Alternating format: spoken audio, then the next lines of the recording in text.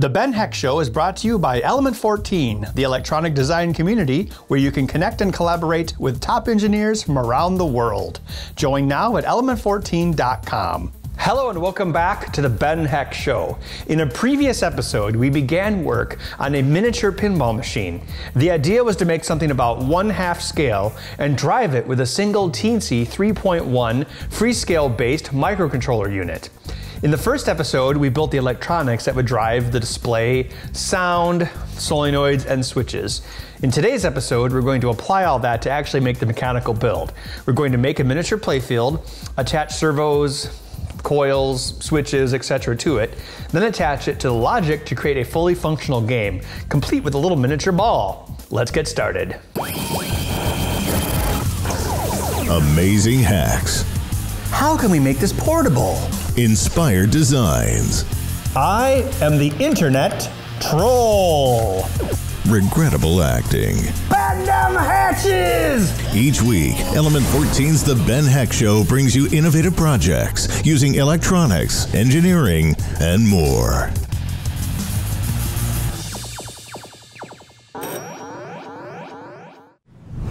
I'm going to make this miniature pinball machine primarily with the laser cutter and the 3D printer. The laser cutter will be good for things like the playfield itself, which will be a piece of 6mm plywood. And then there'll be insert holes on the playfield, as you can see there. And those will actually be holes cut in the plywood, and then we'll cut matching circles with acrylic so the light will shine through them. The spacers that actually lift up the plastics will be 3D printed, as will the opto mounts. We're using optos because the ball is pretty light. It's not strong enough to actually push a switch. It moves around fast, but doesn't have enough mass to push a switch. Therefore, it cannot have a mass effect on the switch. Here is the plastic layer. These are going to be on the spacers. There'll be 2 layers of plastic, so they'll be well above the ball, keeping it in check. There are walls, and I have tabs that will slot into them. So I'll cut the walls in the laser and then slot them in place. These are basically to keep the board straight and also for the ball to roll down. The load coil will go down there. This coil allows the ball to pass through like that. Let's see what else we got. This coil actually kicks the ball out. So what happens is this one opens up here, then this one kicks the ball out, and the ball goes into the shooter lane. Nice. This plunger we will 3D print, and we'll use Ninja Flex, so there's kind of a rubber tip. What else we got here? Flipper bats, those will be 3D printed. Ramps. We draw the ramps in 2 dimensions, but they'll also be 3D printed. None of these parts are very large, so they're okay for 3D printing.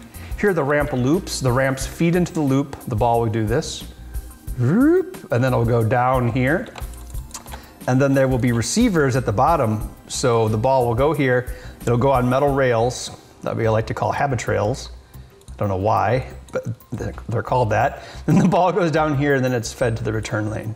We have to keep in mind how large the flipper actuators are. They're pretty big.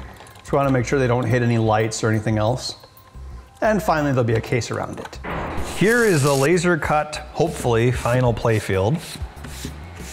And I also laser cut these white acrylic inserts. Now the laser, just like a plasma cutter, has kind of a curve to it. It doesn't cut a straight line, it cuts almost more like a V.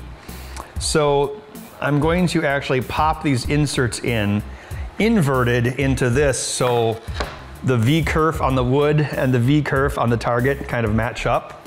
And I also put some tolerance into the sizes to accommodate for that. Let's see if it works.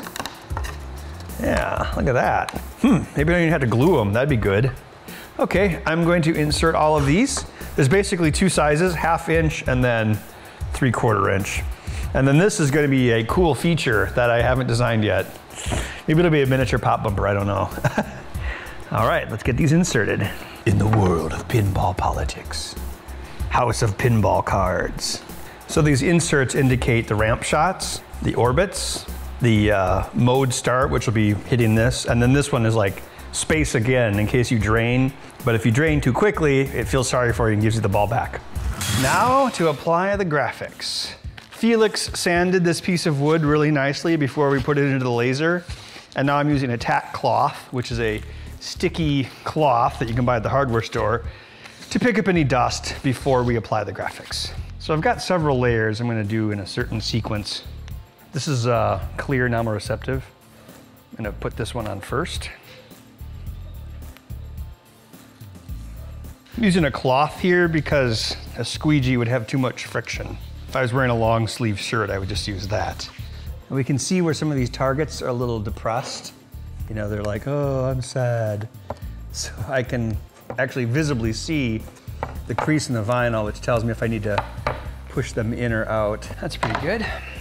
All right, now we're going to apply a white layer. And the reason we're doing this is so that we can have some transparency in our graphics. Oh, and Felix has arrived. He could help me. Okay, now peel that off at a low angle.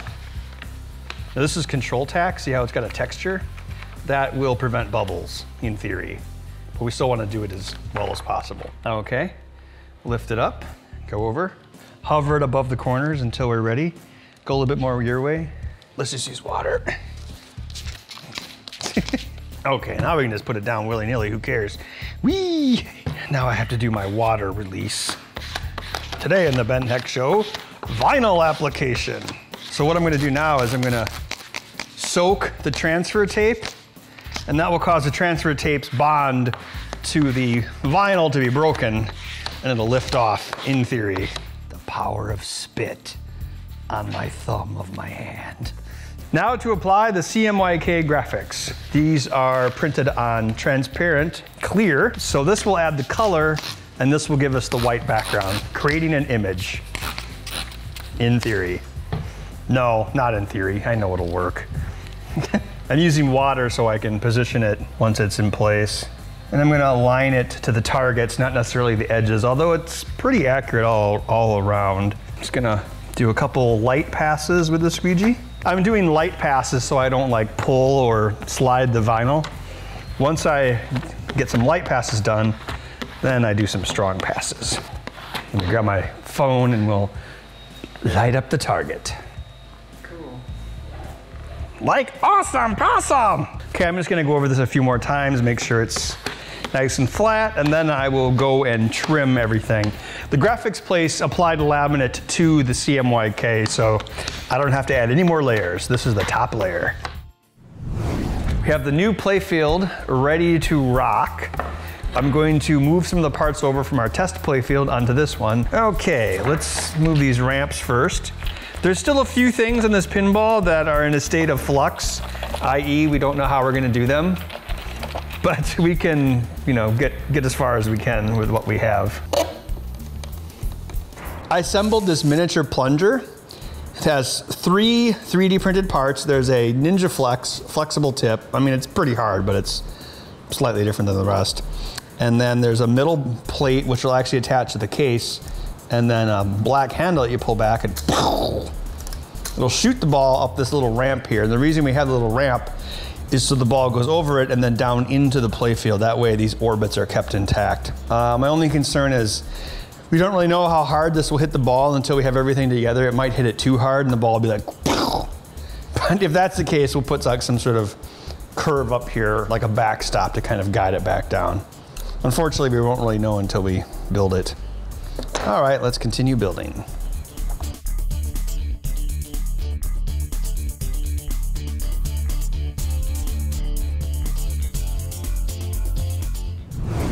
I'm going to start working on the ramps now. My idea is to use these brass rods as guides.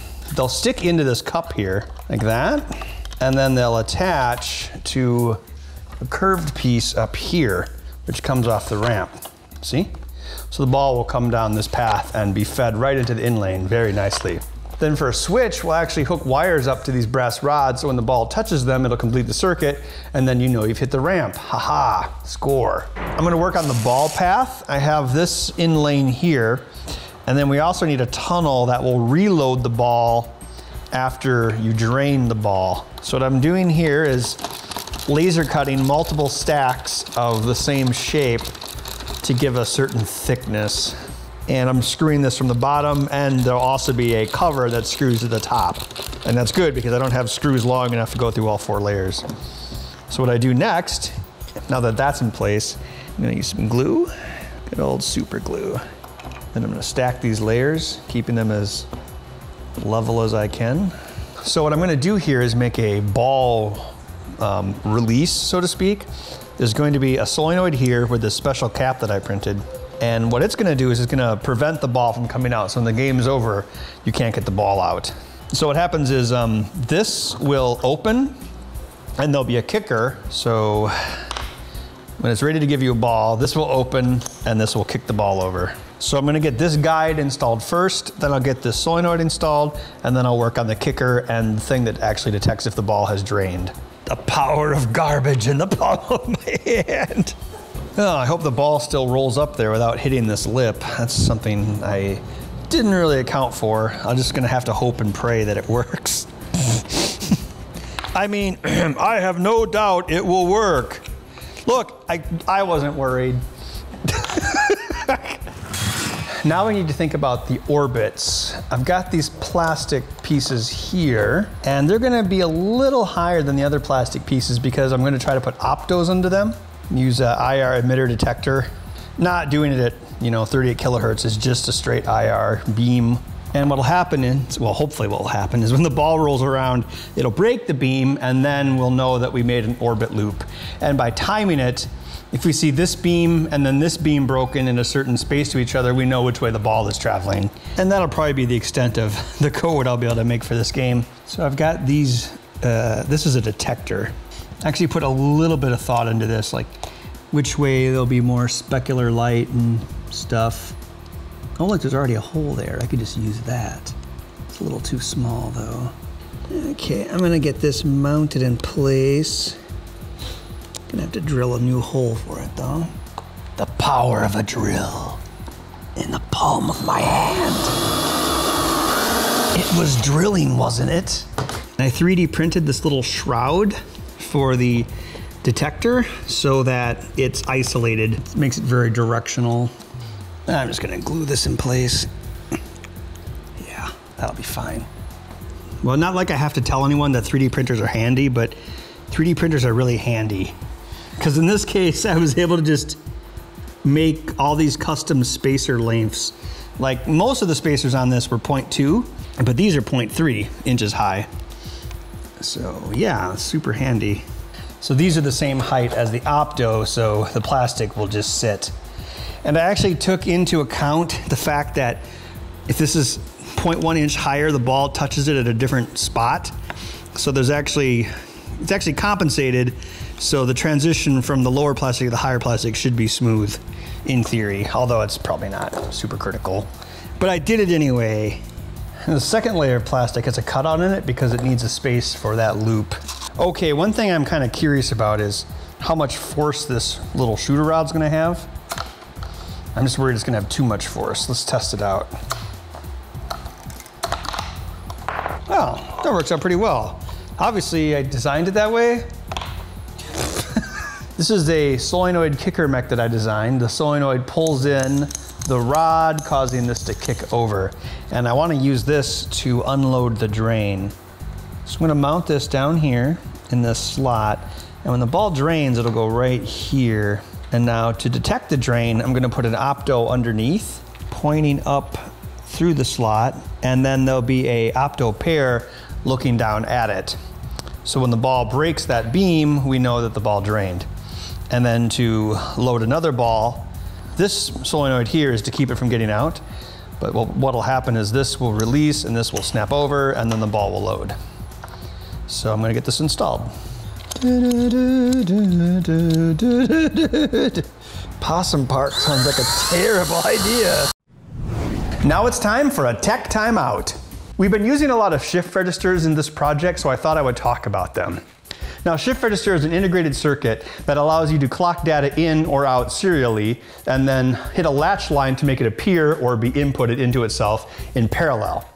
This is an example of how we did the solenoid control on our project. We didn't have a ton of I/O because a lot of it was used up by the audio, so we had to conserve it. And we did that by using shift registers. We have just 3 lines, data, clock, and latch. And the clock and latch we used over all our devices actually. Every time you pulse clock, Whatever's on the data pin will go into the shift register and get shifted down the line, and it'll also get shifted out to the next shift register, so you can put them in series, basically as many as you want. When you pulse the latch line, the data that you've shifted in will appear on the actual outputs, so you can control when it changes. It doesn't change here like a Johnson counter might. It changes all at once when you hit latch, which is good because then this is, consistent. So yeah, if you need more I/O than you have in a project, consider a shift register.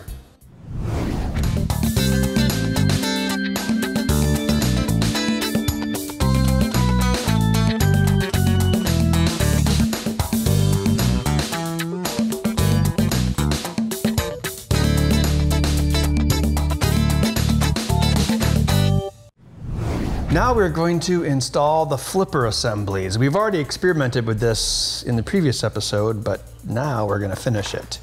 So the method I've come up with is to screw into this flipper with super glue around it so it will never move again.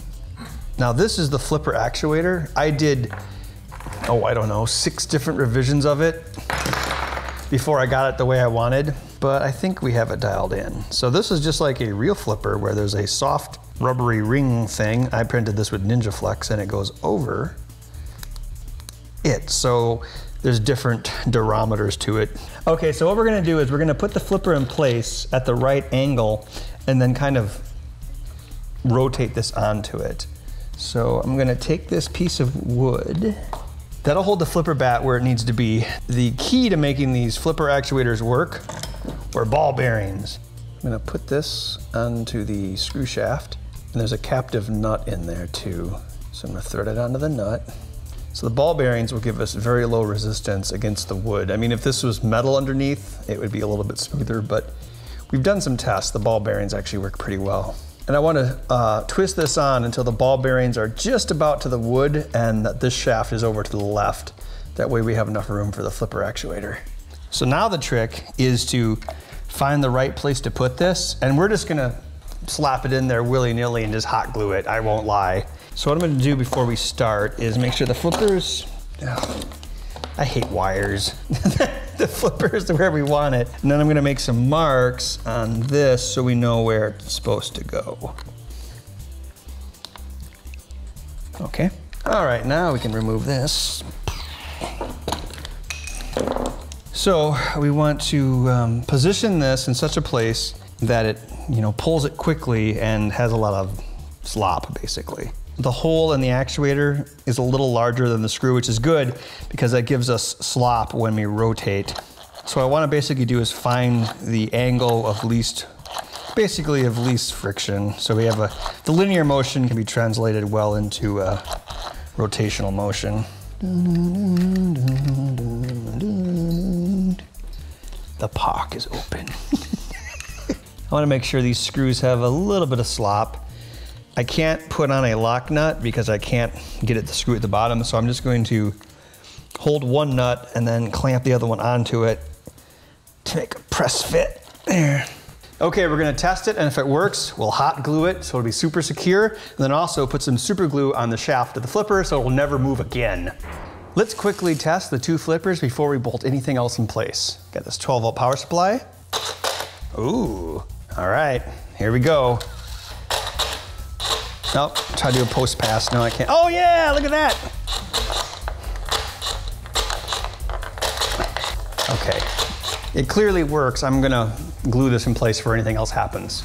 I've soldered the constant current light drivers together with a common clock and latch, and there's 2 datas going into this, so these are loaded in parallel. I'm just going to glue these on the bottom just so they're out of the way of other things, and then we'll manually wire from these to all of our LED elements. We have plugs and everything, so everything will come apart basically in one piece. So you can remove the play field completely from the cabinet. So we have power and data going to the lights, and then we'll extend the lights out from here to the other parts of the play field. I've been 3D printing these little brackets that we can put these 6mm LEDs into, and then we'll just glue these in place over each light. And I've marked the polarity with a black band just to help keep track. I am gluing these light fixtures in place behind the inserts. I'm just using up a bunch of 6mm LEDs that we had laying around. Some are brighter than others, so I'm actually going to put the brighter ones on the upper lights and the dimmer ones on the lower lights, just so they're consistently inconsistent. My favorite thing on earth. Let's try lighting one up. Okay, ready? Pew, pew. Does it look good? I can't see it from here. It does. Oh, good. All right. I'm going to hook up the constant current LED driver to all of our insert lights as well as the general illumination.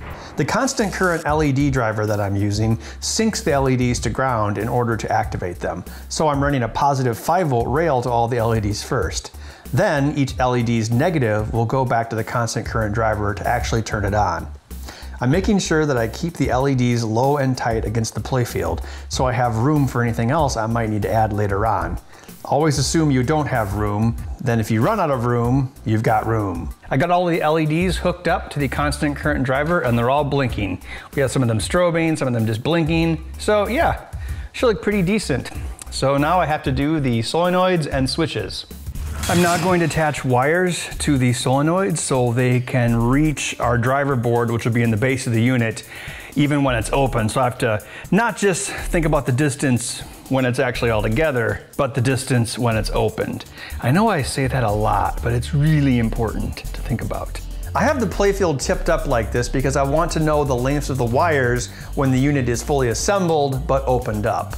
Always make things you can take apart. So I basically am simulating what the final cabinet shape will be like to make sure all the wires are the correct length. I want them to be as long as they need to be, but as short as possible. Okay, I believe I have all of the switches hooked up for this mini pinball machine. There's a right orbit. So you can see on the screen, the bit changes there. Left orbit, bit changes. Then there's an opto down here, which is when the ball drains. And then the 2 ramps, which just complete a circuit. Yeah, that's a little sketchy, but if we have a debounce and a timer, it'll work fine. So basically the first time it sees it, it won't re-trigger for 2 seconds or however long it takes the ball to roll around. Okay, this opto here is kind of in the apron, so we'll just put like a logo plate or something to cover it up. It's just the best place I could put it where it wouldn't hit the kick out lever. So all the switches are in place, all the lights are in place, all the solenoids are in place. I can finally give it some code to make it come to life. When we made the playfield, we still weren't sure what was going to go in this little cutout circle. I just cut out the circle because we had to get the playfield done even before we had all the mechs finished. That's how life goes. So a couple of days ago, Felix and I were talking about what could go in that spot, like something that the ball could hit at least. And what was your idea? Yeah, I was looking at the space shuttle game and it had this drop target. I said, hey, let's make that. So a drop target in a pinball is something that stays up, and then when you hit it with the ball, it goes down and then hits a switch. And the trick is you have to be able to reset it somehow. So I made a deal with Felix, but then Felix realized he's making a deal with the devil. The deal was I would make the mechanical 3D printed part for the drop target if he would figure out how to make the actuator to put it back up. And he did. So tell us how you did it, Felix. I put a motor on there with a little lever, and then it's a gear motor. So I made an H-bridge so that, and I also added some logic to it so that we can push a button or send a signal and it'll go up, send another signal, it'll put the lever back down, and then that resets the target so that it can go down again. Let's take a closer look at the mech. There's a ring plate that fits into the wood and is flush with the surface. Then a target slide frame that goes into that, and the target fits in that. So the target slides up and down, and there's a spring on it, and there's a little lip on the edge of the target. So when the target is pushed up, the lip holds onto the edge of the flange, and the spring actually kind of pulls the lip against the flange like this, so the spring is in front of it. But then when you hit it, it goes back and down, like that. So then what Felix added was this motor mech, and can you explain that to us? Yeah, the challenge was to add the actuation and then a switch to find out when the target is down. So I was originally gonna do some foam core stuff, but I just went with some plastic, and I dug up this gear motor that we had, hooked that on there, And the gear motor, it kind of goes wildly, so I needed to control it. So I put a metal bar on the top and metal bar on the bottom, and I also added some wires so that we can sense when the motor is reached Oh, its so you're limits. using a lever to complete a circuit. Mm-hmm. Okay. Up, down. I've automated the drop target. Basically, it will wait to see if the drop target is down. Then if it is, it will put it back up. And it's using an H-bridge, which I've attached to the main circuit board. In the normal game, it will, you know, stay down for a while until you do something else, but I'm just having it pop back up after a second. There we go.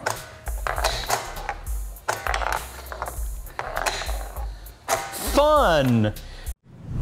I've completed the case for the miniature space shuttle. It has custom graphics on the side, black trim, a piece of plastic to hold everything in, and there's spacers too, and a handle, so even if the ball's like rolling around, it can't go anywhere that it's not supposed to.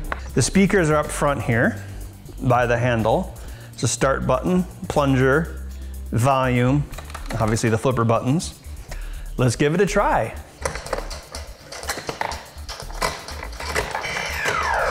Sweet, 1,000 points.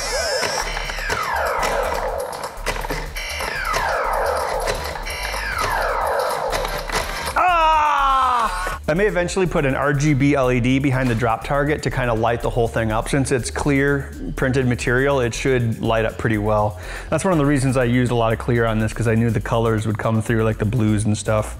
Let's try it again. Whoa! Combo! Oh, look, I knocked some hot glue loose. There's been some hot glue left over. I'm gonna tilt the machine.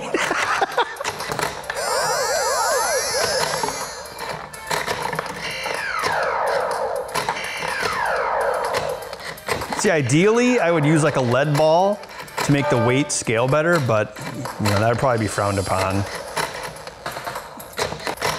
Oh! Wow, this thing sucks quarters. Oh, no, instead of a quarter slot, it should have had a dime slot because of the scale. No, we don't have time to do that. The challenge for this two-part project was to make something cool using a Freescale semiconductor product. We decided to use the Teensy 3.1 as the base, as it had quite a bit of documentation available. The result is a portable miniature pinball machine, complete with lights and sound. Putting it together was a lot of work, but I'm very happy with the results. It's fun to play too. Things I would have done differently? Well, I wish we had a better solution for the flipper bats. They work, but they took a lot of effort and they're still not perfect. Also, if we would have taken the time to find some low force micro switches, we might not have had to use as many opto interrupters as we did. That little ball just doesn't have enough mass to push heavy switches. The optos work, but they required extra wiring. What would you have done differently for this project? Have you ever made a miniature version of something large before? Let us know on the Element 14 community, where you can also keep track of our upcoming episodes, builds, and special events. We'll see you next time. Oh man, we should just have a montage of the ball falling on the floor. That. Welcome to Possum Park. Pinball wizard has to be a... Why? I discovered the Infinity Stone in 1932. Kick it.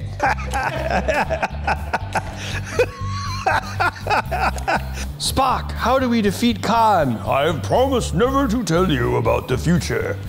Here's how to beat him. Jim Henson's Muppet Baby Pinball. It's got dead eyes like a doll's eyes. That's why you should only use CFC-free hairspray when I get ready for the club.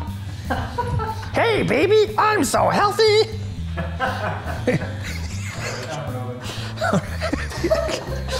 Awesome Possum in the club. The Ben Heck Show is brought to you by Element 14, the electronic design community where you can connect and collaborate with top engineers from around the world.